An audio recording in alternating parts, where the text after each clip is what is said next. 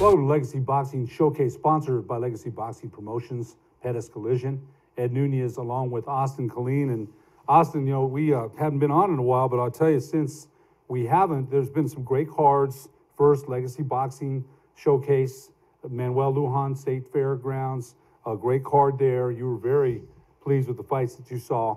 Also, Holmes Boxing last Friday night at the Embassy, the return of Fidel Maldonado Jr. And talk about his, you talked about, okay, he had a fight in Buffalo Thunder in February, and you weren't impressed. You weren't impressed. Not at all. But you think this fight last Friday at the Embassy might have resurrected his career? I think it definitely did.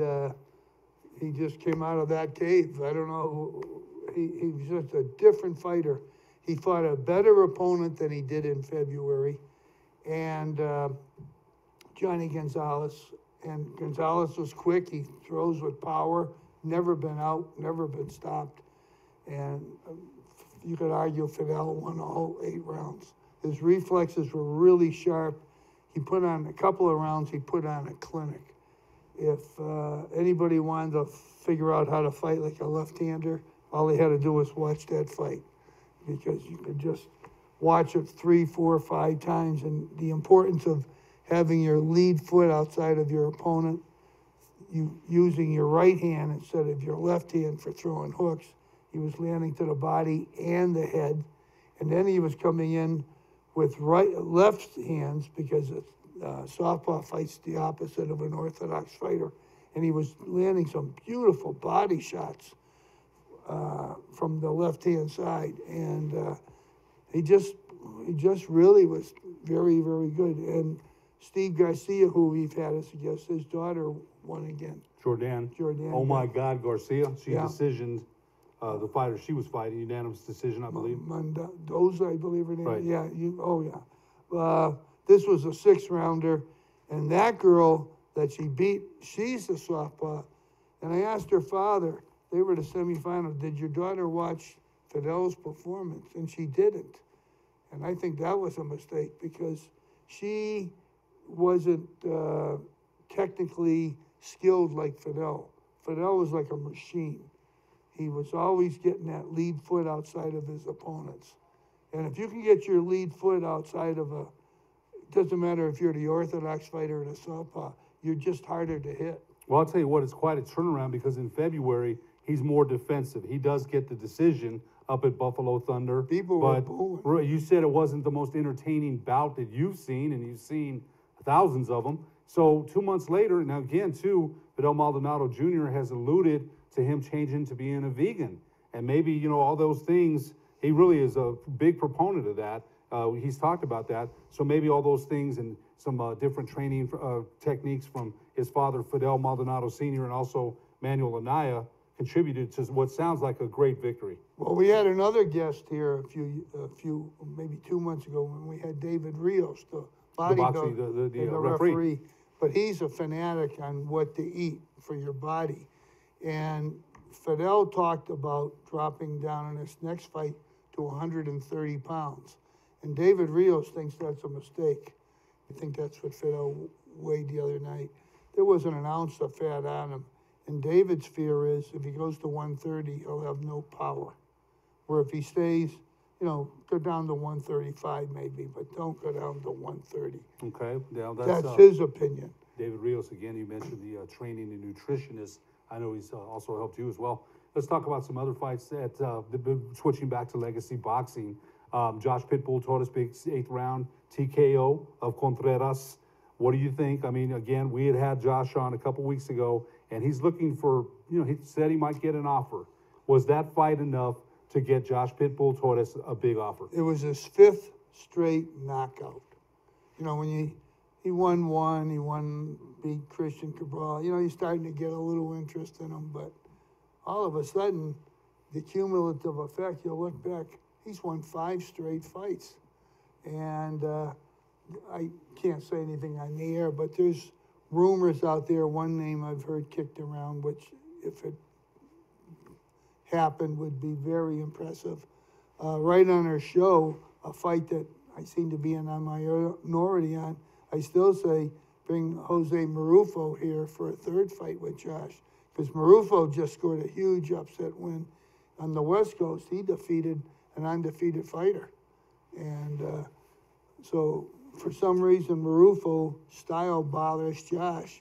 So Josh could make a real statement if he could knock off Marufo. Just having Pitbull on the show the way that we have and his comments, I think he's, nothing against Marufo, but I think just the way Josh was talking last time, I think he's got his eyes on something else. That's just the way I look at it. Maybe it happens. I know he was supposed to fight Zab Judah. That fell through. We're big Josh Pitbull Torres fans. Marufo, another fight against him would be good. But I think in Josh's mind, just the way he was talking to us the last time he was on the show, he's got his eyes on a bigger prize. No question. But Marufo now has value because of this win over an undefeated fighter on the West Coast. And obviously, Marufo upset the house fighter. Marufo's used to being the opponent. Josh now he's always had a friendly fan base here in Albuquerque. People love him. And he's extremely popular. Right now, his popularity is at an all-time high, I would say. Yeah, no doubt. Twice he's climbed the mountain. Back in 2015 when he beat the fighter from Australia, he was on the top. And then he lost 3 out of his next 4 fights. And now he's reborn again. 5 straight knockouts. Knockouts. So we'll have to see what happens there. Let's talk about some more fights on the Legacy boxing card that night. Lorenzo Benavidez, another win. And Lorenzo Benavidez, I saw the weigh-ins, right? I know you were there. We were in the back. I couldn't really see. I was way in the back. But if you look at Lorenzo Benavidez, you're probably thinking, hey, man, this is this guy throws some bombs. He's 5'2". That's the start. He's the last guy that knows it's raining. He is short, 5'2". And when you think of it, in his Golden Glove days, he fought as high as 230 pounds. So he could duck punches standing up straight. And Talk about that left hand that he throws. The other thing is, he's down to 174. In his first pro fight, he was 213. His second one, 192. His third one, 174. He may wind up as a welterweight. And as you said, that's a stretch, though. Would you say that that's a stretch? I don't know. It's a lot of weight to drop. And remember, you talked about you take the power with you. Well, so far he does. At 174, he was strong. I can't pronounce the other fighter's last name, unfortunately. All right. Well, you're going to have Abraham Perez in studio. We'll be back to Legacy Boxing Showcase after these messages.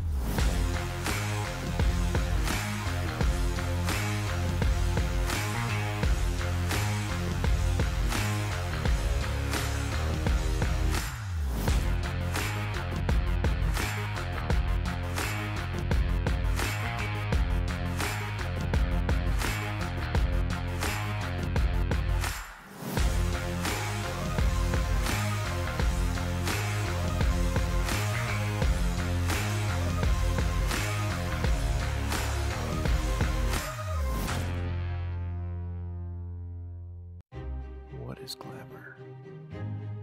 Frailty. What is desire? Diamonds. They say a life lived without passion is hardly worth living. Ma'am? Ma'am? Ma'am? Dang, this one made me feel all special.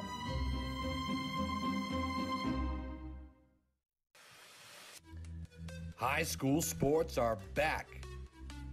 The 2018-19 season kicks off, and you could watch every Proview Network broadcast live on the NFHS network. Every moment, from every game, from every sport, including all NMAA state championships. Get your highly discounted monthly pass now. Go to ProviewNetworks.com and sign up. Watch New Mexico's best.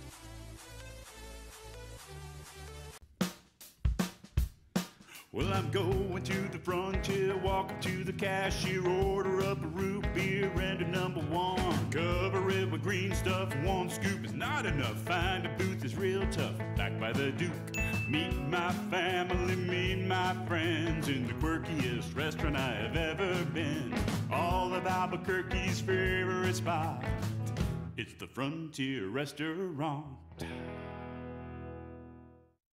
The Frontier Restaurant is a proud supporter of Proview Sports Network.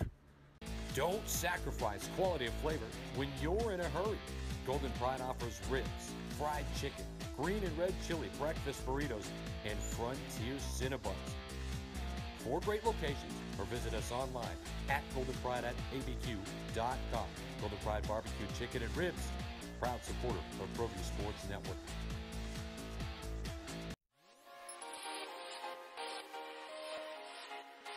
Folks, there's no other way but to be all in. Either he's Lord of all or he is not Lord at all. And you can experience the real and authentic, true life change that only God can provide to humanity. See, when we truly encounter Jesus and purpose to know him and follow his teachings, hashtag life change will occur.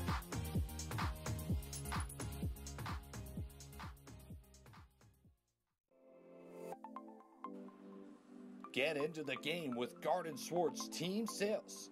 They have everything you need, from screen printing, embroidery, and digital printing services, high school letterman jackets, and all high school and club uniforms, and individual and team apparel with the most reliable brands like Speedline, Rollins, and Wilson. And don't forget to check out the latest F7 Shut helmet. It's all at Garden Swartz Team Sales. Give them a call, 505-884-1234. Garden Swartz Team Sales. The New Mexico High School Coaches Association, established in 1941, is an organization of New Mexico's best and most professional interscholastic coaches. Coaches across work daily to help our student athletes excel in the classroom, on the field of play, and in our communities. Students that participate in interscholastic activities attain higher grades, higher graduation rates, and higher wages. Responsible for the North-South All-Star Games, statewide Coaches Award Program, and providing multiple professional development opportunities for New Mexico's coaches. Be a great coach by coaching beyond the game.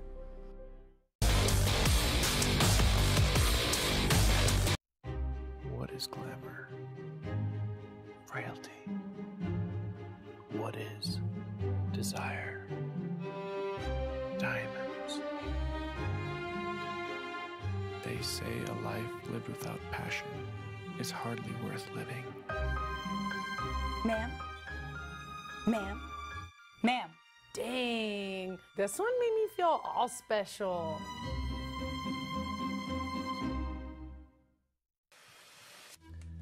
High school sports are back. The 2018-19 season kicks off, and you could watch every Proview Network broadcast live on the NFHS Network. Every moment, from every game, from every sport, including all NMAA state championships. Get your highly discounted monthly pass now.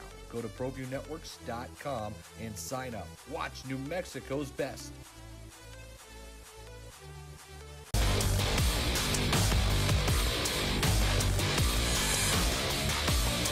Welcome back to Legacy Boxing Showcase, sponsored by Legacy Boxing Promotions, Perez Collision. Ed Nunez along with Austin Colleen, and in studio with us, 3-time Golden Glove champion, Abraham Perez. Abraham, big win this weekend. Wow. We're so glad to have you. It's been a while. It's been a while since you've been on, so we're always glad to have you. Great victory. You're climbing up the ladder, just like your brother, Alron, Angel Baby. You guys are progressing so beautifully. Yeah, thank you. And it's hard not to. Of course, we're going to root for you, man. Of course, we're homers. Oh, yeah. Of course Good. we are. So, Austin, take it away. Well, following that vein, you, your brother, and Josh Torres are hogging our show. It seems like one of you is always our guest. That's okay, though. Right. It's okay. These are some photogenic, handsome young guys, man. We'll take that. All right. But I thought your performance the other day was really impressive. Yeah. You fought Fabian Mendez, I believe. Yes, and I've sir. covered a couple of Fabian's fights in the amateurs, and I was really impressed with him. He's a very good fighter. Yeah. So I felt bad the other day. I went over and talked to him because you literally destroyed him in a round. Yeah. And that shows the difference between competing at the local level and competing internationally. Because Yeah. you fought in Europe, you fought all over our country, and you've been doing this for several years. Yeah. And when you took him out with that left hook to the body, oh my, he was in pain. Yeah. There was no other, and I felt bad for him because not that I didn't want you to lose, but Yeah. but he is actually a good fighter. And I don't think he thought he could get destroyed like that, and I don't think he could either. Talk Yeah. about that a little bit about your approach to to the body, because a lot of people that don't understand boxing, and I've never been in the ring, but I've Yeah. seen Bernard Hopkins knock out Oscar De La Hoya with that, oh my goodness, that liver shot. So Yeah. talk about your approach, and you took him out around. So Yeah. talk about that a little bit. I was pretty much just mixing up all my punches, just confusing him, keeping him to where he can't like get comfortable. And so it was pretty much my first time stopping someone to the body. So I thought it was pretty amazing, because the body is just like, it paralyzes. Once you hit it to the liver, it's like it paralyzes the body. It stops it to breathe, Well, no wonder De La Hoya couldn't continue that time. That Hopkins Yeah. caught him square on the liver. Yeah. Square on the liver, he couldn't catch his breath. A first round sensational knockout, and talk about where you feel like your career's going. I mean, I think you and your brother are progressing so beautifully and so nicely. And we're right there, ringside seats for it. So talk about where you're going from here. You're the 3-time state champion. Any plans to turn pro soon, or So I'm 3-time state champion, and hopefully to become 3-time regional champion too. In Denver, Colorado, it's gonna be the 27th. So I'm staying maintained on weight, and from there, when I win regionals, I'll head to Tennessee, Chattanooga, Tennessee, and I believe that's probably in another 2 weeks after that tournament. So that's that. But no, the international experience helped me a whole lot. And then aside from sparring my brother and Jason, everybody, I'm getting a lot of help from everybody. I appreciate it. That's certainly helping you climb and get Yeah. better. The international experience must have been incredible. Yeah, it was amazing, honestly. Working at the Olympic Training Center, like just going through like different routines, things I've never done. It was different. It was a good experience. Because you're fighting people with different styles, southpaws, all kinds of unorthodox styles. Yeah. It has to help. It has Oh to. yeah, a whole lot of different faces, man. For sure, it helps a lot. Austin.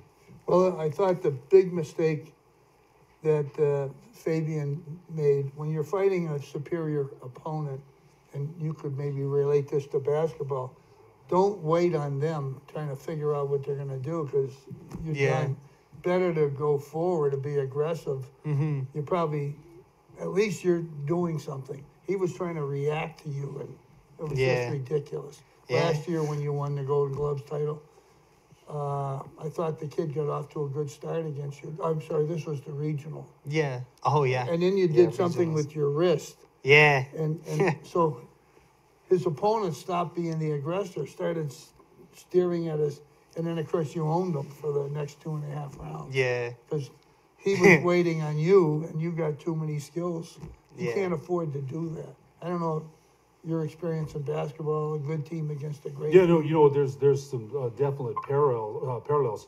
But heck, man, when you got in the ring and you got leather, man, I mean, we may lose a basketball game, but I'm not going to get my nose fractured or something if I don't perform well. But I always looked at it as a war in itself, but it's way different. Let's be honest. Of course, I'm a competitor too. I hated to lose, but I think all the things that your brother, sensational knockout in his bout. So talk a little bit about the training from your father and your uncle, who are your trainers and managers. Yeah. And talk a little bit about that, because again, the way you're climbing the ladder is so beautiful. We get to see it all the time. Yeah. So talk about what they've worked on with you that they've asked Abraham Perez to work on.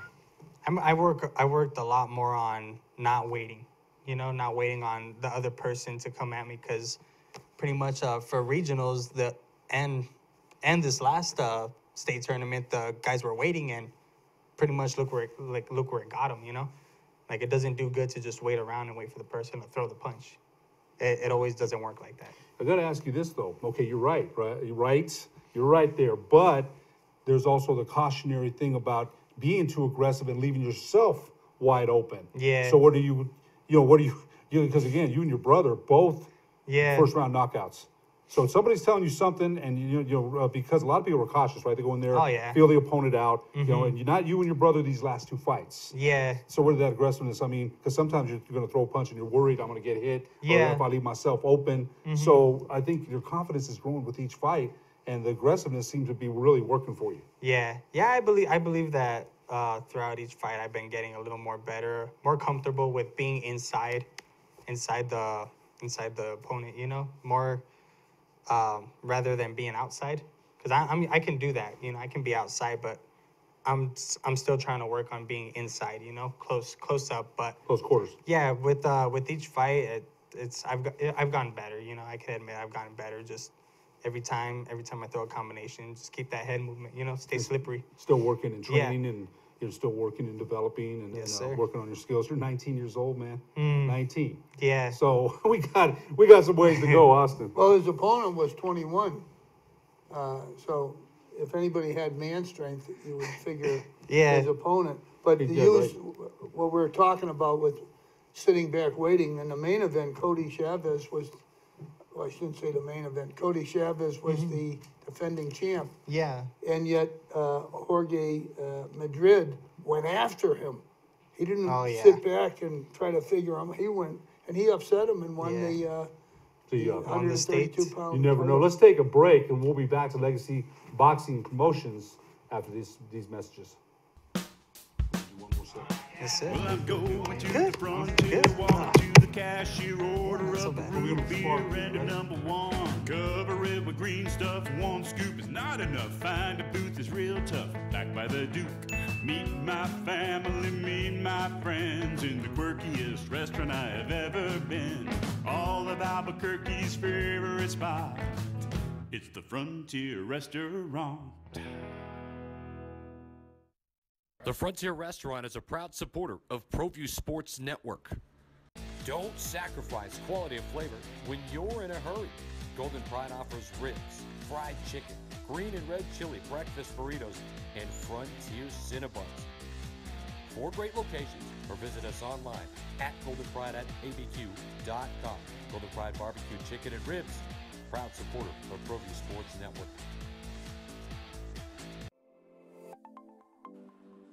Get into the game with Garden Swartz Team Sales. They have everything you need, from screen printing, embroidery, and digital printing services, high school letterman jackets, and all high school and club uniforms, and individual and team apparel with the most reliable brands like Speedline, Rawlins, and Wilson. And don't forget to check out the latest F7 Shut helmet. It's all at Garden Swartz Team Sales. Give them a call, 505-884-1234. Garden Swartz Team Sales.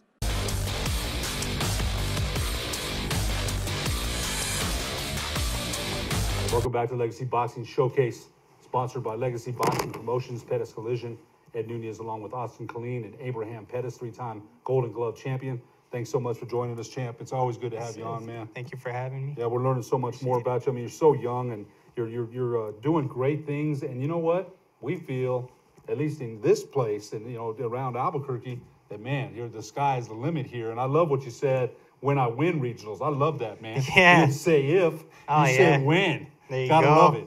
Gotta love it. Stay positive now. Yeah. Stay confident. Plus, you do it like I told you during the break, you do it with a quiet humility, which I admire and respect so much. Yeah. And you and your brother. Austin, go ahead. Well, what was exciting about this show, 2 years ago, there wasn't even a single fight for the Golden Gloves. He agreed to fight Zachary Jakes, I believe his name was. Jaquez. Jaquez. Tell everybody how that worked, Austin. Go ahead. Okay, well, 2 years, Golden Gloves, not just here, across the whole country, is being really murdered by the rules set down by USA Boxing.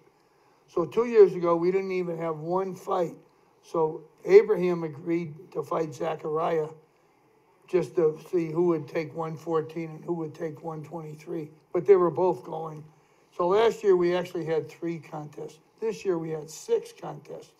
So we're going in the right direction. And I don't know how the rest of the country is doing. I know they're having trouble where I come from, up in Lowell, where they have always had the regionals. So I think it's really important to see the glasses half full, not half empty. And now we have some girls going on, and Shariah Maru will be fighting in the regionals. Yeah. But she had what they call a walkover bout. She didn't have to fight anybody. So the girls, we got to get some girls to actually have to fight. That will be the next big step to lead. Shariah Maru, again, a rising star here Yeah. in Albuquerque, trained by her father, Yoruba Maru. And, she's been, you went, I think, the international boxing with you. She's Yeah. on the same trip that you were. So, I'm sorry, Austin, go ahead. No, you're doing great. One thing I kid, no, I forget the father's name. Yoruba. Yeah. Is the fact that he has no overhead in his gym. There's no Yeah. roof. Alejandro Castillo, who runs a boxing gym in Albuquerque, had the same. He had his boxing gym in a little warehouse, so he had no overhead as well, and he does a great job too. No, he's literally, the ring is in the backyard. There's no walls. No overhead at all. No, there's no No overhead. overhead at all. You mentioned in Colorado, you said the 27th. Is that April or May? April. So that's just a couple Yeah. of weeks away. Oh, yeah. So you got one fight out of and the a way, half, right? yeah. Now, in preparation for that, how do you turn around so quick? I mean, you're still staying on your training Yeah. and your regimen.